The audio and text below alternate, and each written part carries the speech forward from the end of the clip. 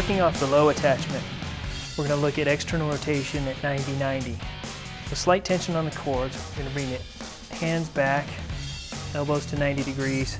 We're going to spin into external rotation. Nice pause, back to the starting position. You want to maintain the elbows slightly in front of the torso and slightly below shoulder level. The two most common movement faults for external rotation at 90-90, bringing the elbows too far behind the body, limiting your ability to bring the hands all the way back, putting more stress on the front of the shoulder. The second fault is overextending in the spine, reducing the tension on the back of the shoulder.